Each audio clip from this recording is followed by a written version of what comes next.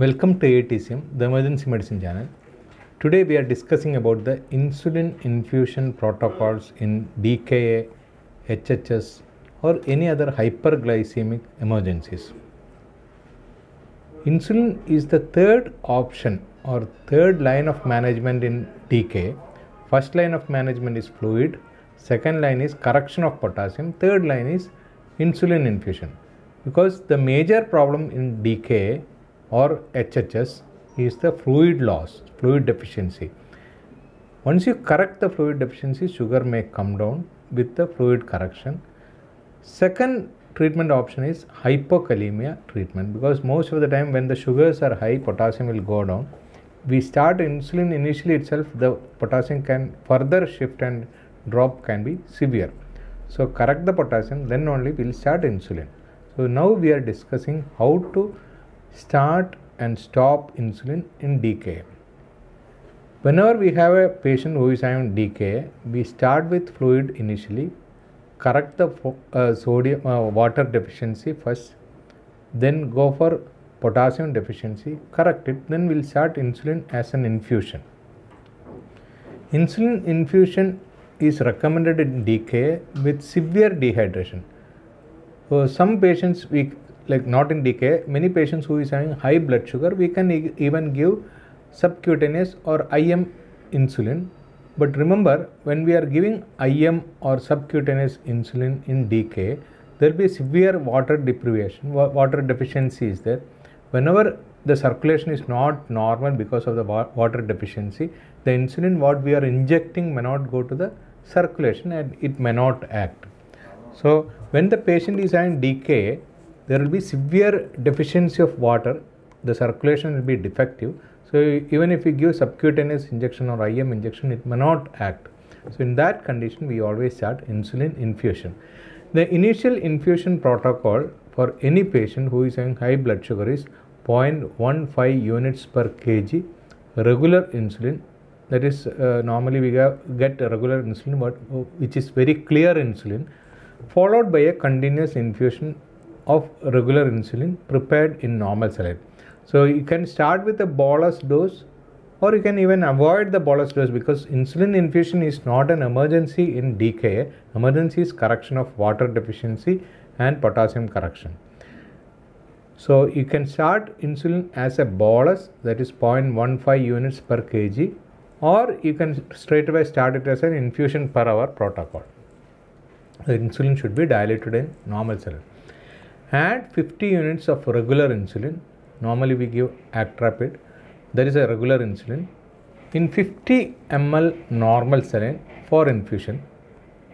So initially we can start with 6 to 7.5 units, because if it is 1.5 units per kg, for a 50 kg it will be around 7.5 units infusion. So we can, for example, here this patient is having 625 milligram per deciliter sugar. So initial bolus or infusion can be given as 7.5. Now we start, for easy to understand purpose, we start 6 units per hour.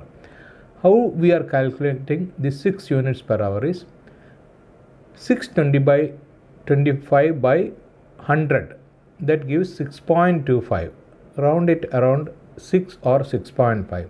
That is the insulin infusion required in the first hour. So earlier I told that 0.15 units per kg can be given as initial bolus or infusion for first hour. But afterwards we can calculate like this. If the patient is having 500 milligram per deciliter, it will be 5 units per hour. If the patient is having 400 milligram per deciliter, the infusion will for that hour is 4 units per hour, 300 3 units per hour, 200 2 units per hour, then maintain at 0.05 to 0.1 units per kg per hour infusion. Remember not to start insulin infusion abruptly.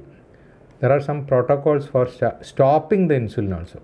So whenever the patient is having DKA, start with fluid, correct the potassium, then start the infusion at a rate of 0.15 unit per kg initially, then according to the blood sugar, you can correct the infusion protocol. If it is 600, 6 units per hour, 400, 500, 5 units per hour, 400, 4 units per hour. But remember, after 1 hour of the infusion, suppose the blood sugar is 600, we have started 6 units per hour initial infusion. After 1 hour, if it is 625 or 700 or even 600, we have to double the dose. We have to make 6 units to 12 units. There is a best option in DKA. So double the dose. If it is coming down, slowly reduce the insulin infusion. Never try to reduce the sugars rapidly. That will create problem. Patients requiring IV insulin are usually kept in NPO. So initial phase of DKA, we keep the patient in NPO. Once the patient is stabilized initial phase, then we can start oral feeds, and slowly the DKA will be corrected. Then check the blood sugar every hour. When we are giving insulin infusion, check the blood sugar every hour. If no reduction in the first hour, that is the advisable reduction in blood sugar is 50 to 75 milligram per deciliter per hour. Rate of insulin should be doubled, like what I previously told, from 6 units. If it is not coming down properly, like 50 to 75 milligram per deciliter drop is there, not there, you double it from 6 to 12 or from 5 to 10 or from 4 to 8. Repeat it again every hourly, and you should get an appropriate response. That is, a decrease in blood sugar should be 50 to 75 milligram per deciliter per hour. That is an appropriate response. When we are giving larger volumes of insulin, we have to always think about insulin resistance. If we are giving 100 units per day, more than 100 units of insulin per day as an infusion, always think about insulin resistance. In that case, you may go for analog insulin, not routine insulin. Otherwise, routine insulin will be as good as analog insulin in a regular case. Excessively rapid correction of hyperglycemia more than 100 milligram per deciliter should be avoided to avoid the risk of osmotic encephalopathy. So sudden drop in blood sugar can lead to osmotic swelling of the brain cells, and that should be avoided. So the preferable range of drop in sugar is 50 to 75 milligram per deciliter per hour. That should be given. So when we start fluid itself, sugars will start coming down, and when we start insulin, it may drop further. So the expected correction during this fluid and insulin therapy is 50 to 75 milligram per deciliter per hour.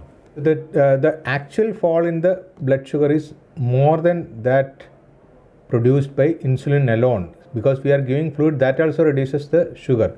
The fluid repletion or fluid correction can initially reduce the blood sugar by 35 to 70 milligram per deciliter per hour due to both hemodilution and increased urinary loss due to enhanced renal perfusion. The rate of fall in the blood sugar may be more pronounced in patients with HHS who are typically more volume depleted. So when we start fluid itself, sugar started coming down, that is 35 to 70 milligram per deciliter. When you add insulin, further drop can occur. So monitor the blood sugar drop. It should not be more than 75 milligram per deciliter per hour. Now, during the treatment of insulin infusion, some patients may go to hypoglycemia. When we are continuing insulin infusion, never stop the infusion abruptly. Even if the patient go to slightly towards the hypoglycemic side, we can correct with the hypoglycemia can be corrected with the dextrose containing saline infusion. That is a separate issue. So when we are treating the patient with fluid, normally when the blood sugar drops less than 250, we start dextrose containing saline. So we have to continue the insulin infusion in a very low or minimal dose when the patient go to hypoglycemic state. But if the patient develops severe hypoglycemia, that is less than 50 milligram per deciliter, we have to stop the insulin infusion and give 1 ampule dextrose solution. Recheck the blood sugar every 15 minutes. It should be more than 90 milligram per deciliter. And recheck blood glucose every hour. When it is more than 140 mg per deciliter, wait for 30 minutes, restart insulin infusion at 50% of the most recent rate. So suppose we were giving 2 units per hour, now 50% of that means 1 unit per hour. If the blood sugar is 50 to 74, again stop the insulin, give dextrose, recheck blood sugar repeatedly, and when it more than 140, wait for 30 minutes, then restart insulin again at 50% of the last infusion rate. Again, if the blood sugar is 75 to 99, stop the infusion, recheck the blood sugar every hourly, then restart the insulin infusion at 75% of the last infusion rate. So these all things are we are practicing only when the patient is developing hypoglycemic episode. So that should be followed. Now when we are treating DKA, another important problem which can occur is potassium deficiency. If the so many patients who is having high blood sugar can have relative potassium deficiency because of the shift hypokalemia. If the initial serum potassium is less than 3.3 milliequivalents, do not give insulin until the potassium is corrected with a peripheral or central line infusion of KCl. Till it become more than 3.3, never give insulin.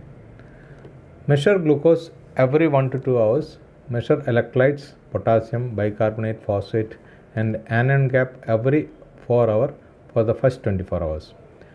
Monitor blood sugar, blood pressure, pulse, oxygen saturation, mental status, fluid intake output chart every 1 to 4 hours. Continue all these above steps till the patient is stable. Sugars 150 to 250 mg per deciliter and acidosis resolved. That is very important. ABG should not show any acidosis, any ketone bodies in the blood. Insulin infusion may be decreased to 0.05 to 0.1 unit per kg per hour to prevent dangerous hypoglycemia. Administer intermediate or long acting insulin as soon as patient start eating. So once the patient is stabilized and when they start eating, we have to switch from the short acting insulin what we were giving in DKA to a long acting insulin. So that is very important. Suppose we are giving 100 units in last 24 hours. That is the same amount of insulin required by the patient when we treat with the subcutaneous injection. So when patient started taking food, his ketone bodies are negative. I am giving last 24 hours, I have given 100 units. Now I have to switch to subcutaneous insulin, same 100 units I have to give. But that will be in divided doses. I can give 20 units 4 times or 25 units 4 times or 30 to 35 units 3 times. Both are possible. So I have to convert to short acting insulin as a fixed subcutaneous doses. Suppose we are giving after this subcutaneous short acting insulin, if we want to change to long acting insulin or mix of insulins, we have to take 2/3 of the last dose. Suppose I am giving 35 units 3 times short acting insulin. When I want to make it mixed type of insulin, I have to give 2/3 of the last dose. So 2/3 of the 100 will be somewhere around 75. In that 2/3 should be given in the morning, 1/3 should be given in the evening. So if the patient required 100 units in DKA management, when we convert to short acting insulin 100 units in divided doses next day, then we make it long acting insulin, it will be 2/3 of that 100 units, that will be around 75 units.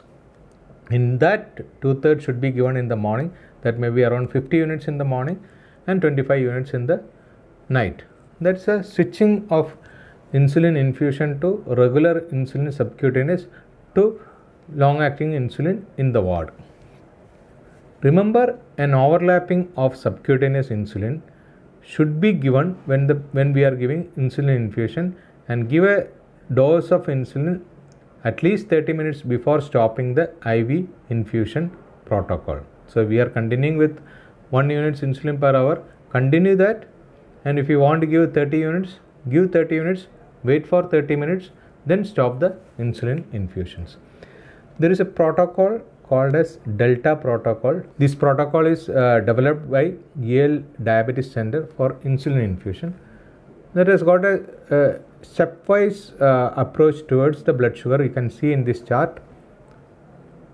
You require this chart to correct these doses, but what I have explained previously is anybody can easily remember that how to correct the insulin, but major hospital go according to this Yale Diabetes Center protocol, this Delta protocol. You can follow this Delta protocol and you can correct the dose of insulin every time. So that is also possible. So according to Delta protocol, you can go like this: current infusion rate, that's an example, 10 units per hour. New blood glucose value is 500 milligram per deciliter. Go to the column, you have blood glucose more than 200 milligram per deciliter. Infusion by 2 delta, change in the infusion rate, 2 delta is equal to 2 into rate change. According to the chart, increase the infusion 3 units to be added to current infusion dose, that is 6 plus 3, 9 units. So this is another this Delta protocol is another protocol to start and continue the infusion according to this peculiar type of protocol. If you have this chart, it will be very easy to assess what is the dose of insulin required for this patient. Otherwise, just remember the insulin rate can be decided by blood sugar by 100. Suppose it is 600 by 100, you will get 6 units per hour. That should be the infusion for that hour. So that should be very clear. Or you can go for Delta protocol. So we have discussed about insulin therapy in DKA. That is very, very important. But never start insulin as a first line agent in DKA. First line agent is fluid resuscitation, then potassium correction. Third one only your insulin correction. Thank you.